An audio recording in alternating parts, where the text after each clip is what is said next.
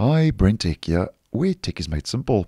So just another quick video to let you know about another small change and update that Microsoft could be making and bringing to the Edge web browser for desktop, which has currently been spotted in Edge Canary and Edge Dev, which are both early preview versions of the browser, as many of you may know.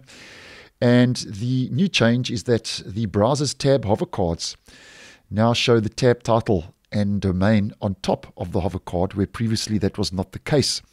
So if I just head over to a tab and I hover my mouse over that tab, we can see that that tab title and the domain are on top, where previously they were underneath. Now this could be a bug, because if we head to the stable version and I hover my mouse over a tab, we can see that the tab title and domain are on the bottom.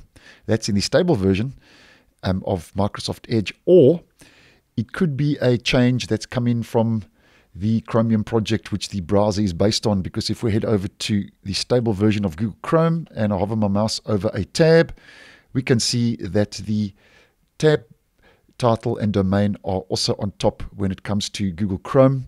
So this could be a bug, because obviously in Edge Canary we are dealing with the very new and brand new features. So this could be a bug, or as mentioned, it could be a change that's coming from the Chromium project, which the browser is based on. But nonetheless, if you are following changes in Edge, just wanted to put that out there and keep you in the loop. So thanks for watching, and I will see you in the next one.